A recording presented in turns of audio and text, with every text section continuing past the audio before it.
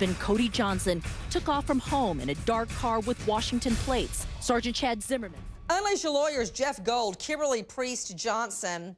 Jeff Gold, I just heard Kimberly Priest Johnson say prosecutors took a sweetheart deal where she could walk because they thought they couldn't make out murder one. Well, wouldn't that be a great question for the jury?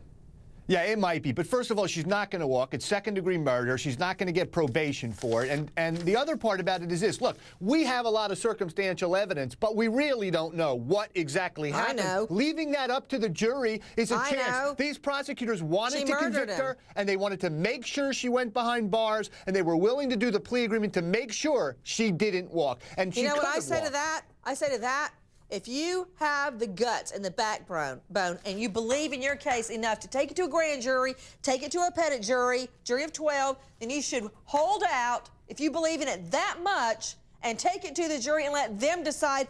Matt Zarrell, he is going on Jeff Gold about how she's not going to walk free, but isn't it true under the federal code, she can be sentenced to any period of years, even one, and she's already done a few days.